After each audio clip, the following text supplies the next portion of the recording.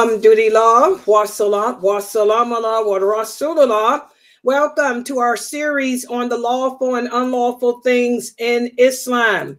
The lawful and the unlawful things in Islam. And a lot of Muslims are not aware of the reality that as Muslims, we're obligated. It's an obligation for us to know what's lawful and what's unlawful when it comes to our everyday life. We should know what things we can and cannot eat. We should know what we can and cannot wear. We should know what things that we can and cannot engage in. And that's what we're going to be speaking about today and tomorrow, the lawful and the unlawful in regards to recreation and play. In regards to recreation and play. We get a lot of questions about things like this. Is it haram to do sports? Is it haram to play games? Is it haram to joke? Is it haram to be happy? Well, let's take a look at it. Let's put the PowerPoint up on the screen for tonight's discussion. And inshallah, you guys should be able to see my screen. So we're going to be speaking about the lawful and unlawful in regards to recreation and play. I want you guys to understand that as Muslims, our way of life is a practical way of life. Okay? What does that mean? That means that not only do we spend our life, part of our time worshiping Allah, but also Allah allows us to enjoy the good things that He made lawful for us here on this earth too. Okay, unlike other people's beliefs, as Muslims, we know that we are not angels. Okay, Allah gave us something that He didn't give angels, which is free will. The angels are created to do whatever Allah commands them to do. We are created to worship Allah, to prove our belief in Him, and also He put us here to enjoy the things He made lawful for us.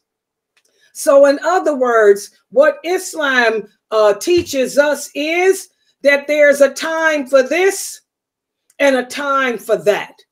This is something that our Prophet sallallahu alaihi wasallam emphasized to us. We have a wonderful hadith that you guys have heard me mention before. The hadith whereas Abu Bakr radiallahu anhu happened to come upon another companion and he asked him, "How are you?" And the companion said, "Oh, astaghfirullah, Abu Bakr, I am a hypocrite." And Abu Bakr said, "Subhanallah, why would you say that about yourself?" And the companion said, "When we are with the Prophet sallallahu alaihi wasallam, he reminds us of the hellfire and he reminds us of paradise as if we can see them.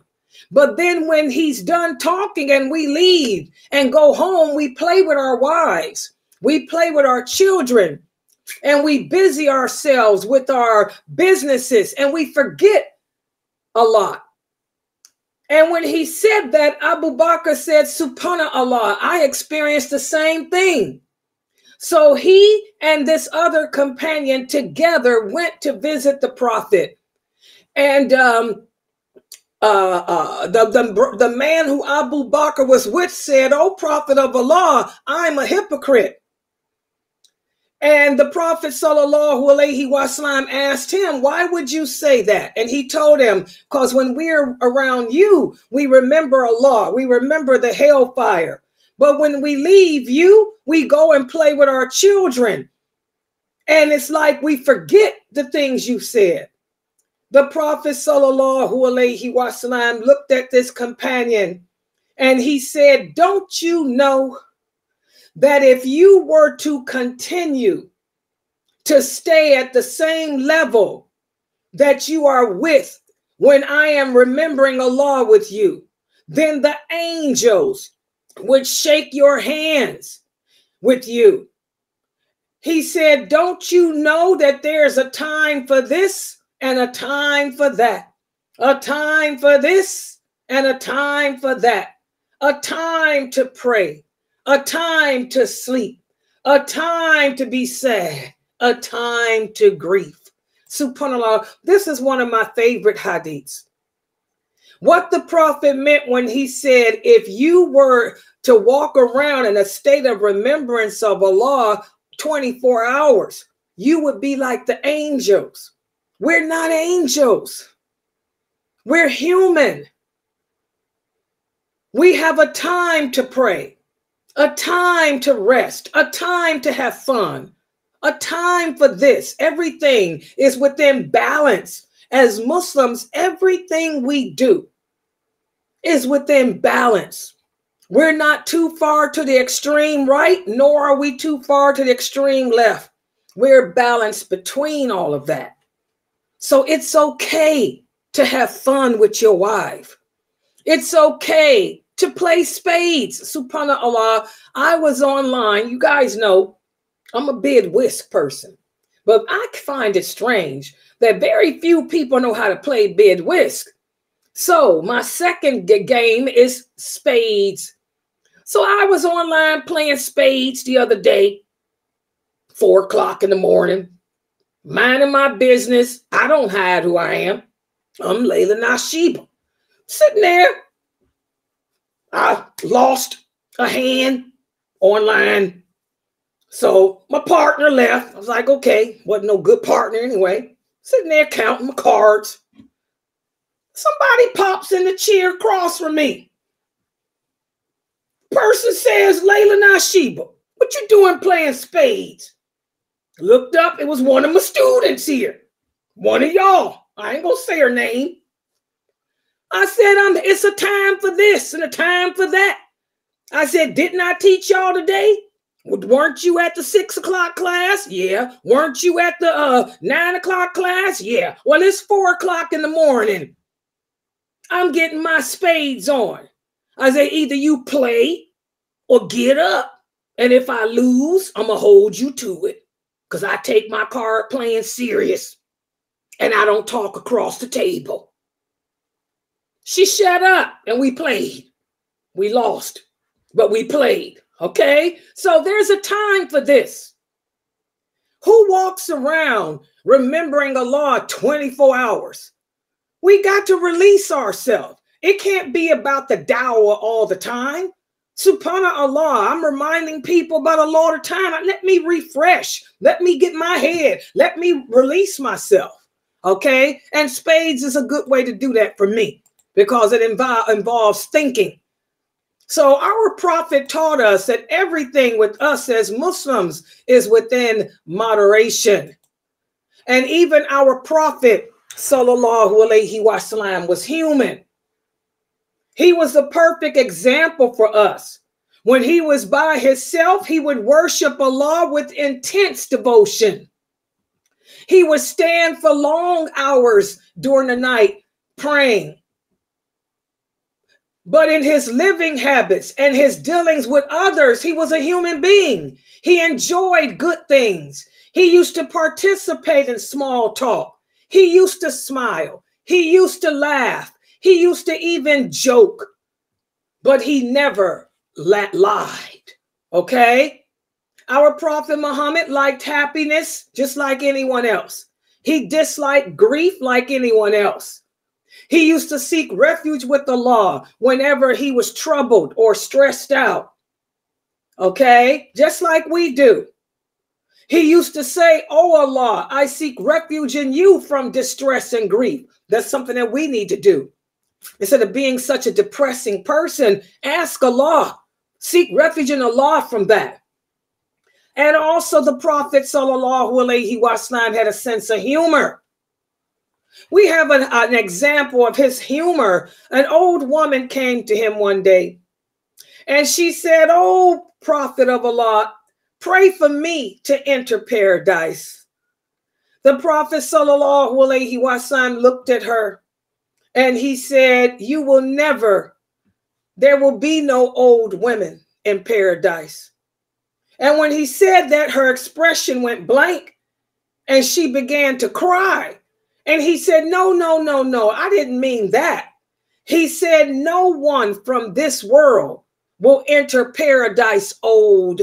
We will all be the age of 32 when we enter paradise. And then she became happy and smiled. She said, I'll be back young and youthful and beautiful. He said, yes.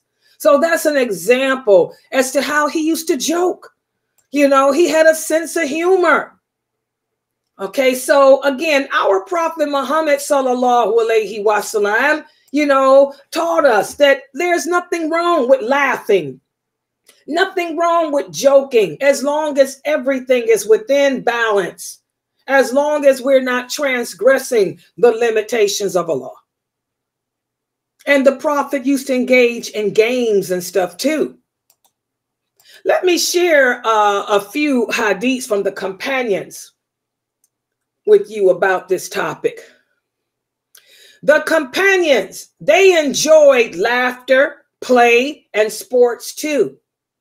They used to relax their body and their minds. In fact, listen to what Ali radiallahu anha said. He said, the mind becomes tired just like the body does. So treat your mind with humor. Refresh your mind from time to time with laughter, because a tired mind will become blind. So again, you'll hear some of these fanatical Muslims, like if I'm sitting in my Zoom room with my students talking, we like to tell jokes, we laugh, we have fun. Some fanatical Muslim who's uneducated will come in here and say, oh, astaghfirullah, you people going to hell because y'all laughing. So who said we're going to hell because we laugh? The Prophet used to laugh. In fact, laughter keeps the heart alive. Laughter keeps the heart, you know, aware. Why do you want to kill yourself by being so dead and so dry and so harsh? Okay. Also, we have a hadith from Abu Darda. He said, I entertain my heart with something trivial just to make it stronger in the service of Allah. The same with me. Like I told that sister who sat down across from me online to play spades. I said, spades relaxes me. You know, this is when I release myself with spades, I can come back and give you a better lecture tomorrow. And I told her we'll be talking about the lawful and the unlawful in regards to recreation this weekend. And here we are. Okay. So again, guys, you know, entertain your heart with something trivial to keep it stronger in the service of Allah. So there is nothing wrong with us relaxing our mind or refreshing ourselves with sports and play.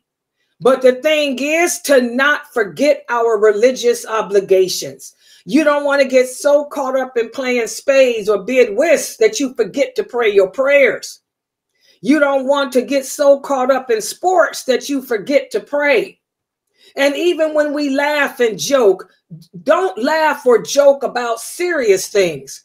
Don't make fun of our marriage. Don't make fun of our way of life.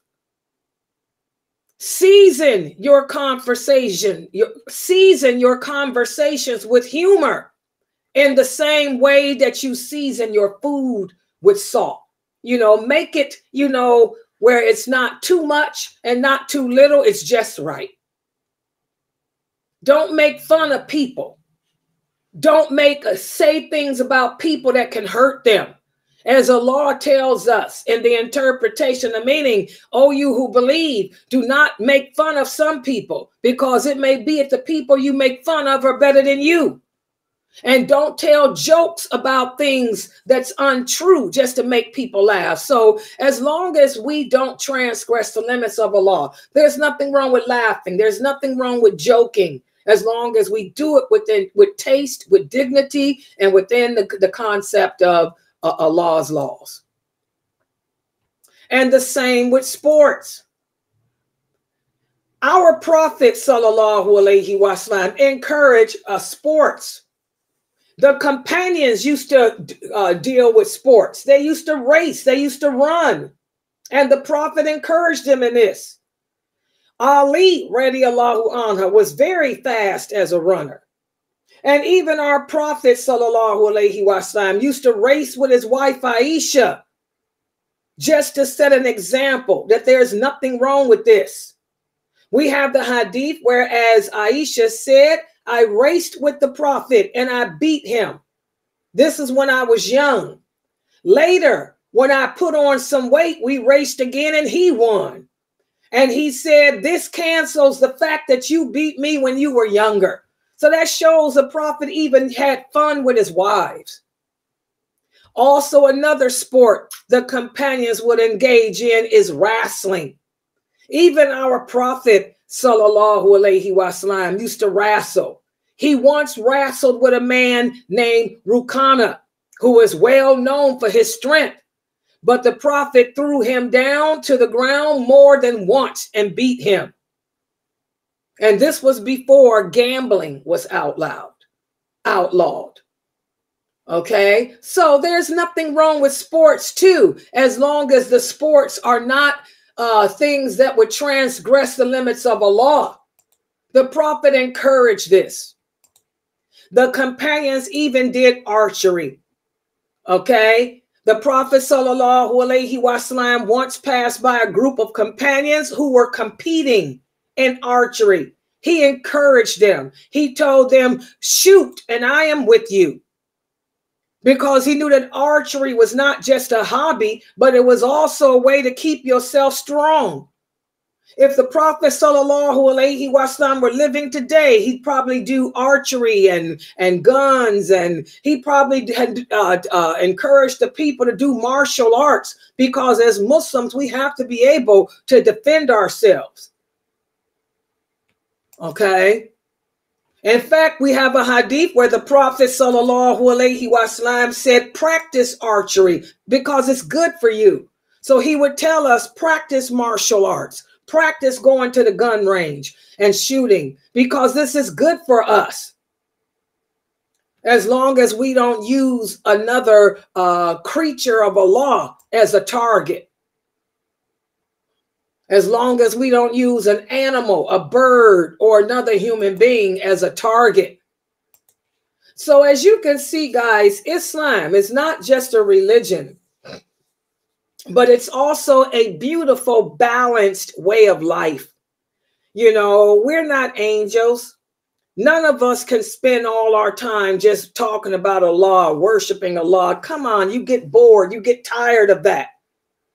Put some salt into your life. Have some fun. Relax. Take some time out. If you're a woman like me, I don't go anywhere. I don't have a husband. I relax by playing spades online. That's my hobby. Everybody that knows me well knows Layla's going to go online and play spades with real people, because that's how I release it. I also exercise. I love to exercise. I exercise at least 3 days a week, because it keeps my body fit. It also keeps my mind sharp. Okay? And I love to joke. I'm a very, very funny person. I like to tell jokes. I like to reminisce. I like to laugh and all that. And I do that on the Zoom room with the people closest to me. So again, I don't want any of you new shahadas believing that just because we're Muslims, we have to be unhappy. That happiness doesn't exist for us. We can't laugh. We can't smile. We can't be beautiful. We can't. The reality is we can.